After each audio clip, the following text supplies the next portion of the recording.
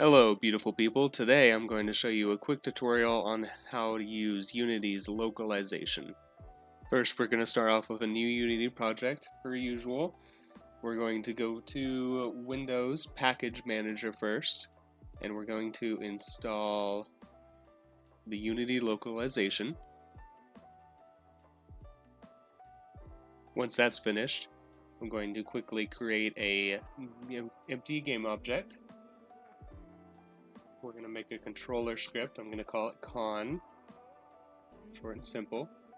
We're going to open said script, and at this time I'm just going to create a simple public void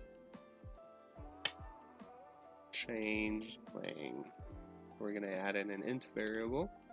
We're going to call this lang. We're going to leave that open for now, and we're going to save and exit it. Then I'm going to create a UI, Text Mesh Pro. Alright, and in this text, we can leave it as new text. And I'm going to paint it black to make it easier to see. Then we're going to go ahead and create a UI button. Move this up. Go ahead and name it in English. We're going to add an on-click event. We're going to go to our controller. And we're going to put the changeling in, and it's going to be 0.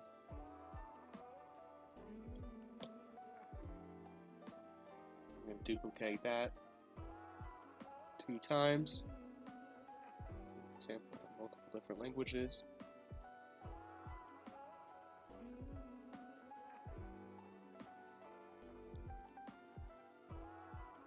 And this one's going to be Spanish.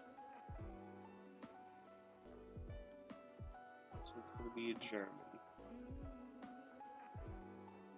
And they're all going to have the same changeling button, but it's going to be 1 and it's going to be 2. Alright, now that the setup's complete, we're going to go to Edit, Project Settings. It's going to pop up, and I'll drag it over here. We're going to go to Localization, and we're going to create new. We're going to add a new folder. Locale, there, and save, and then we're going to go to generate locale, and we're going to select the languages in which we did before, so English, Spanish, and German. You can select as many as you want to. We're going to create locales. We're going to press on the locale folder and select that once more, and then once that's complete, we're going to reorganize this a little bit. I put Spanish as 1, so we're going to slide that up. And then we're going to choose the default locales, which is going to be English in my case.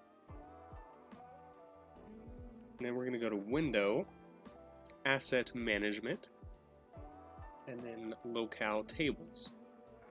And right here, we're going to create a new one by clicking on New Table Location right there. You can name it whatever you want to. We're going to press Create, also in the Locale folder. We're going to add a new key entry, and this one's going to be hello. English, hello, Spanish, hola, and German, hallo. We're going to save, exit. Then we're going to go over here to our text, the new text, inspector. We're going to go and add a new component called localized string event. We're going to select this. We're going to type in hello, which will appear right here, and we're going to press this button and slide over the text and go over here and click text. So now this will update the text, and we can press save once more, and we can press play. And with this all being set up, you should have languages up here in the top right, and this should change to the default, which would be hello. And then from here I can change it to Spanish and German, so we got the basics out of the way. Alright, and now we're going to move on to the script, so changing the language inside the game. We're going to open this up, and we are going to go Localization Settings.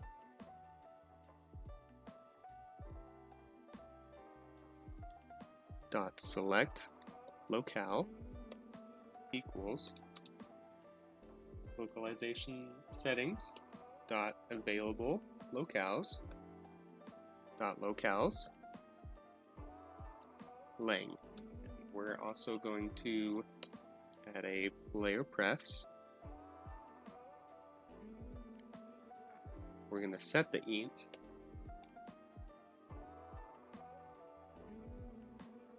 lang. It's going to be our lang. So now every time something is pressed, it's going to save it. So next time they boot up the game, they'll be able to get that int. And that's what we're going to change now. Now there's a slight delay in which it has to get the languages and set up the localization and such. So we're actually going to invoke a function that I'm going to call delay. And let's put 0.1f, so 0.1 seconds.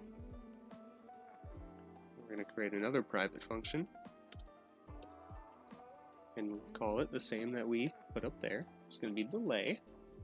And in this function, I'm going to put int number equals player prefs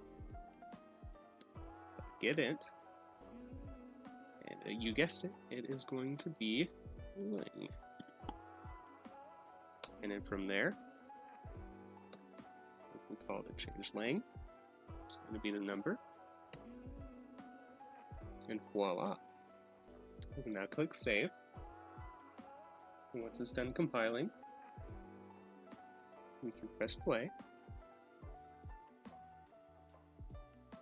And from here, should be able to change it to Spanish and German just by selecting these buttons. Now we're going to go ahead and build it. We always got to run the build. We're going to add open scenes, etc., etc. Build, projects, test. And then once that's done building, we can launch. And it'll resort back to the default English, and then from there we can go to Spanish and German, etc. Next week I'll go over how to handle special languages and characters, such as Japanese, Simplified Chinese, and Thai. Thank you for watching.